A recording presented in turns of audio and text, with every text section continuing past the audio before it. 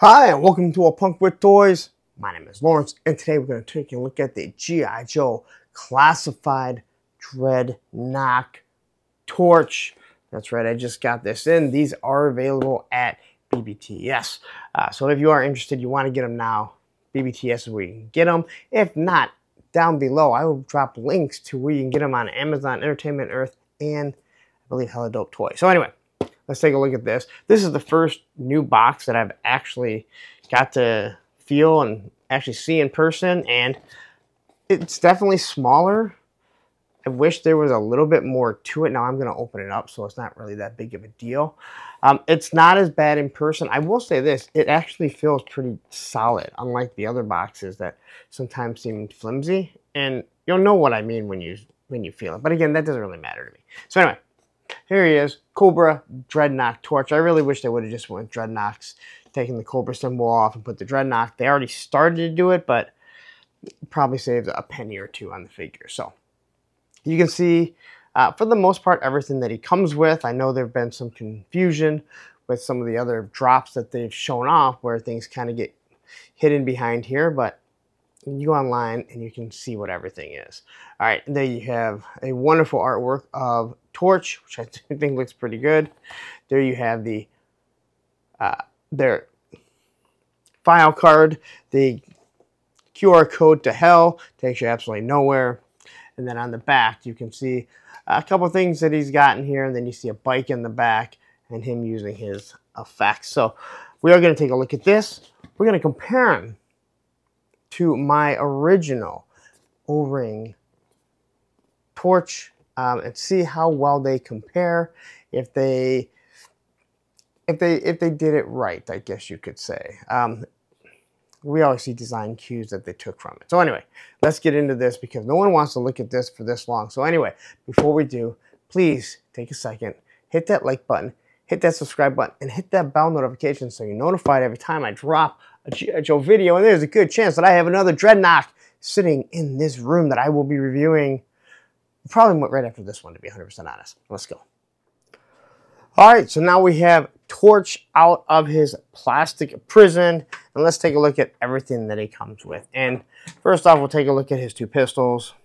So we have seen these pistols in the past. Hold on one second, I got this little thing hanging off here that I'm going to be bumping into. Okay, so there's this pistol.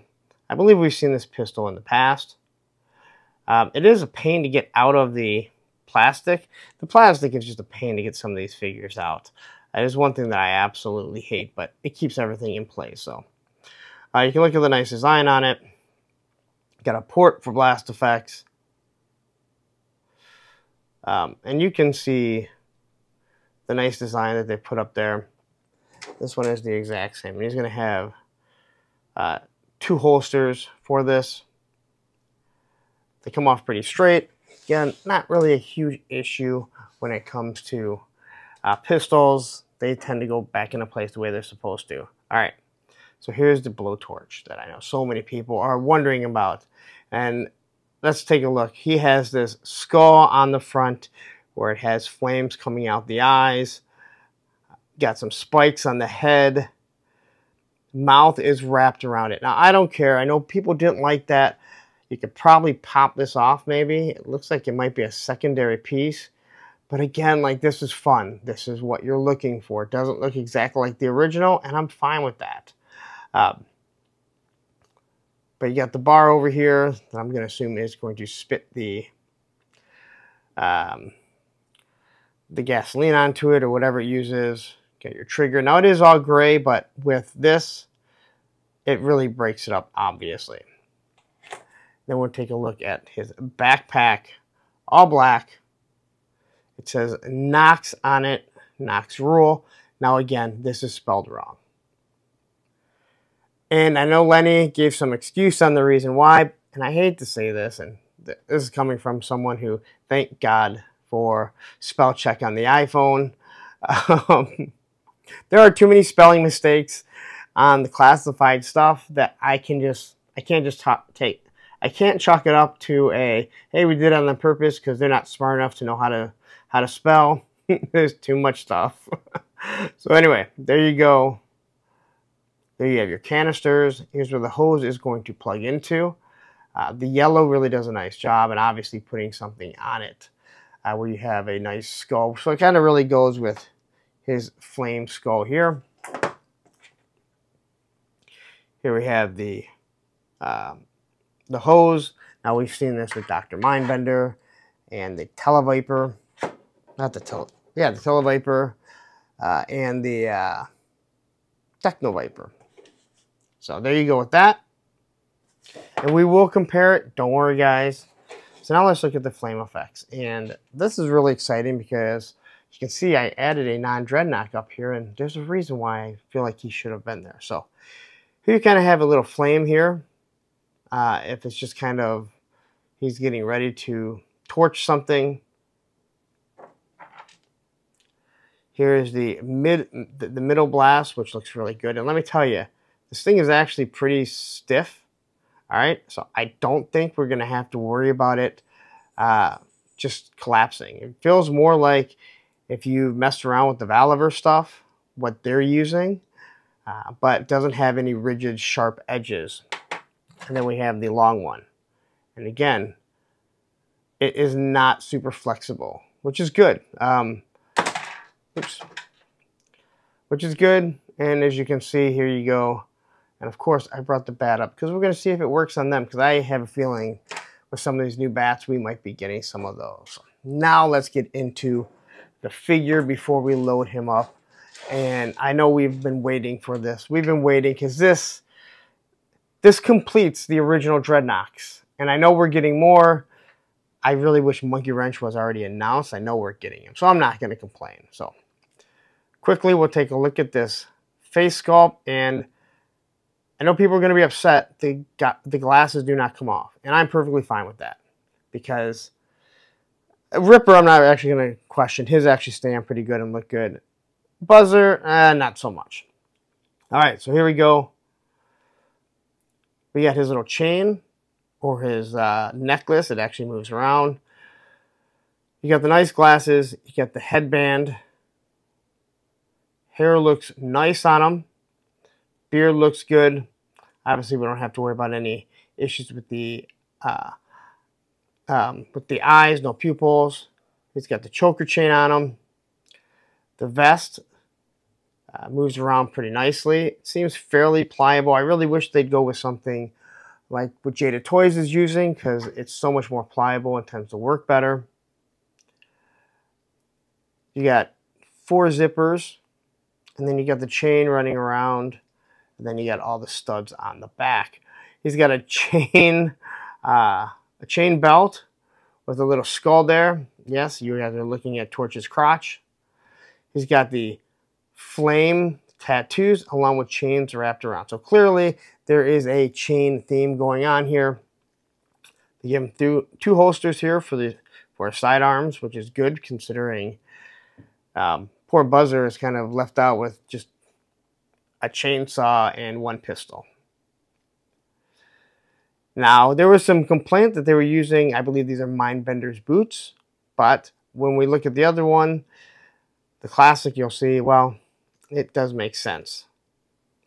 And they're just black all the way down. There's no paint on the buckles or anything. So it even has some flames on his back ass pockets. All right, let's take a look at the articulation and see how he moves. So he does move back and forth. Head can move up there and down. It is on a joint, so he can move back and forth. He has an ab crunch, which is only going to move so much when this is in the way, but it's pliable enough that you can move it down. It can move back. T-pose, no problem. Bicep swivel. Double pinless joints. You got your wrists. And he is a righty. Same here. He's got his spikes around his arm, which are not molded on there, but seem to be really tight, which is good because I hate when this stuff kind of moves down, but it can prevent getting a better bicep at times. His biceps are pretty big, so I guess it doesn't really matter. And let's see. Yep, his wrists actually move up and down rather than side to side. All right, he does turn side to side. God, that's a perfect Jean-Claude Van Damme. Drop down hips. If you are wondering about the drop down hips, people have wondered about those in the past. They do help. They do help get them on in vehicles, sitting poses. And now that we're getting so many vehicles, it really is a good idea. I don't know why I sound like a robot there, but I did. There you have your double pinless knees. Now, it is in the 80s here, or high 70s in Michigan. It was sitting on a truck. Didn't have to heat anything up. The figure feels pretty solid. I don't feel any like soft. It doesn't feel soft like some of the figures in the past year and a half. A lot of the Tiger Force. So there you go. That is how he looks. That is everything that he has. So before we arm him up, let's take a look at him compared to the original Torch. And the first thing we'll take a look at is the backpack. So on the backpack here, we have two of the same size canisters. They're almost the same size. I guess this one is a little bit bigger than you have that one. And here you have a handle kind of on the top so he can carry it around. He only has just the one. So they didn't remake the exact same one.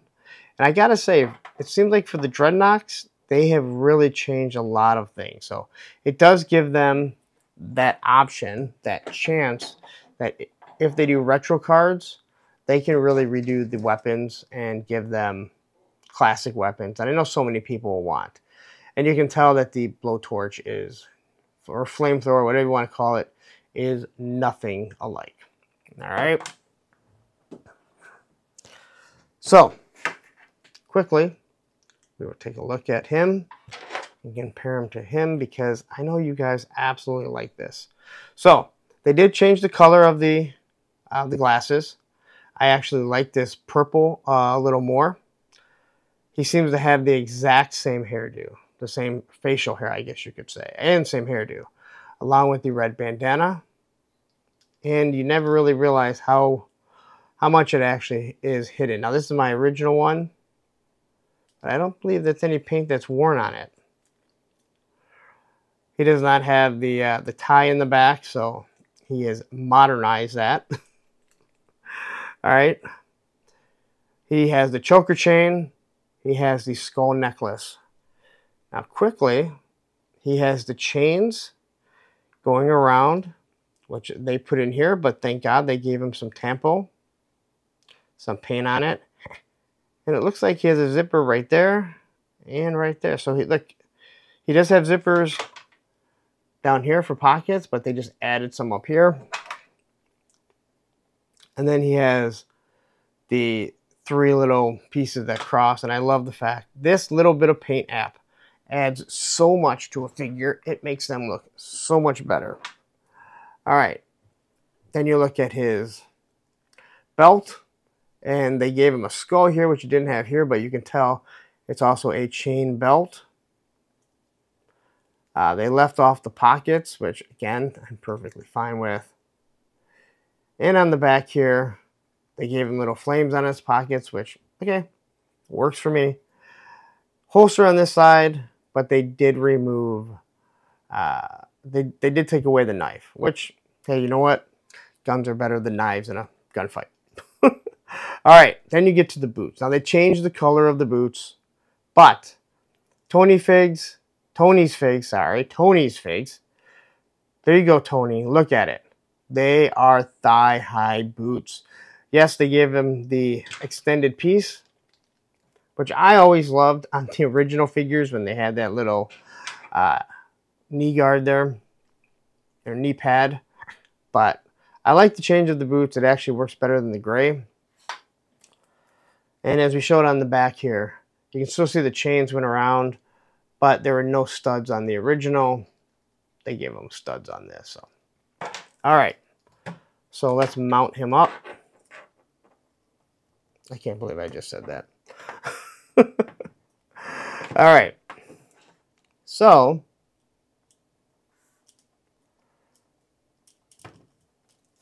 for the flamethrower, I'm assuming you're holding it like so.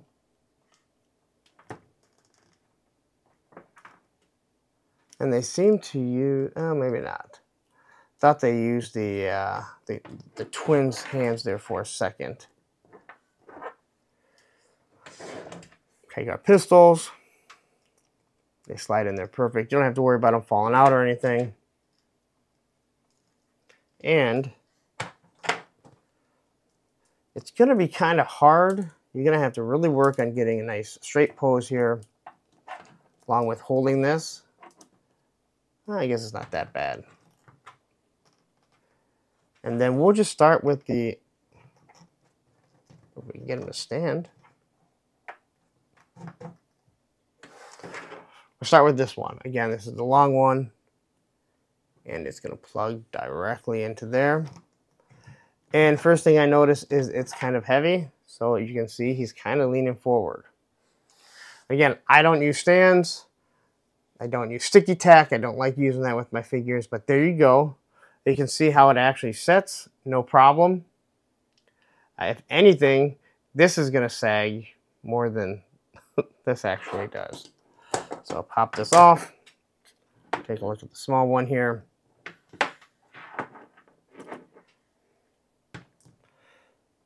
Now every time you move this, this hand does. So I'm going to tell you, pose it in this hand first, and then make it work for this hand.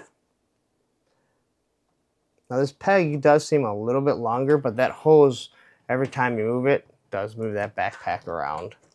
You see it with the Televiper, the Techno Viper, the Televiper, I guess. This guy is, he's not going to be super easy to just get in a flamethrower pose, but luckily there's other things that you can do. Get this out of the way. All right. Then obviously here we have the small one. All right. So there is your torch, but we'll take a look at this, and I'm going to tell you right now, these things are way too big. So that is a huge misstep. Now, I think they did this because they needed it to be a little bit thicker.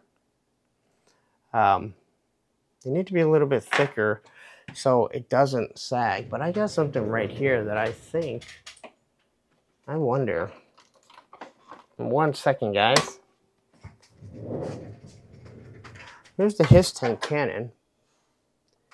And there is your port size, I believe, for this.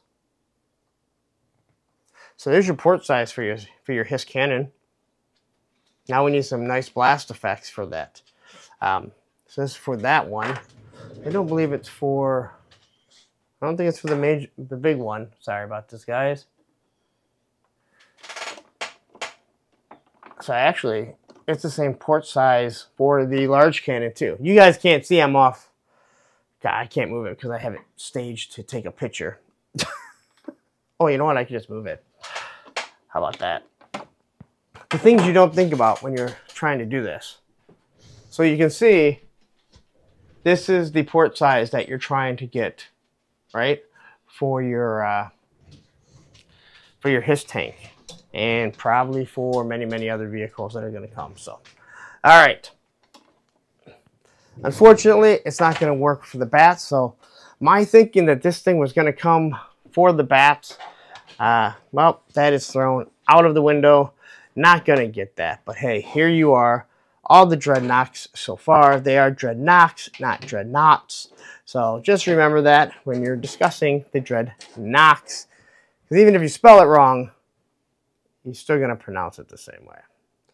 Okay, so my first thought of this torch is I think it's really, really good. It feels good. I love the fire effects. I do wish they would work with the bat, but unfortunately there's nothing I can do.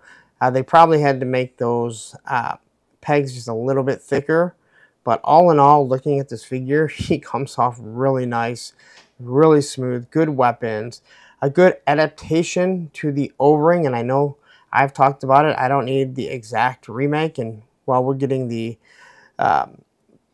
other figures, the retro carded figures, so we'll probably get them again and maybe with more classic weapons. But all in all, if this is what we're going to get from Classified, it is going to be a long-lived line. and I think people are going to be extremely happy for many, many years to come. But hey, you know what? Go out, check out the links below, get them. All right, so there you go. That is your first look at G.I. Joe Classified Dreadnok Torch. I'm not going to say Cobra Torch. They're not Cobra. You don't see the Cobra logo on them. They're the Dreadnoks. Anyway, I think this is really good. The packaging isn't as bad as I thought it was going to be, but the old style looked better. This box is like twice as thick, so I guess you're not really... I mean, you're using so much plastic, or so much, not plastic, so much cardboard. Again, they have tree farms. I kill copiers. I'm sorry. I kill trees because I fix copy machines, and I rode a skateboard for 30 plus years. I've killed a lot of trees in my time. Anyway, here you go. I think this is awesome. Looking at it, this figure, just right off the bat, God, it may be the best Dreadnok so far. And let's be honest, Torch and Buzzer and Zartan were all really, really good. But it's a quick look at them. Here you go. Go check out BBTS. They do have it right now. How long they're going to have them till they get another shipment, nobody knows. It's anybody's guess. But right now, I got them in hand. Here you go. All right, I'm going to get out of here. Before I do, you know the deal. We got the social medias. Punk with Toys on Instagram. You have a Punks with Toys on Facebook group page. Because once you join, you're a punk with toys. Last but not least, I'm going to leave you here. Please take a second. Hit that like button. Hit that subscribe button. Hit that bell notification so you're notified every time I drop a G.I. Joe video. Now what I'm going to do is I'm going to point you to another link of one of the other Dreadnoks. And right down here is going to be the classified playlist of everything that I've done. Take care now.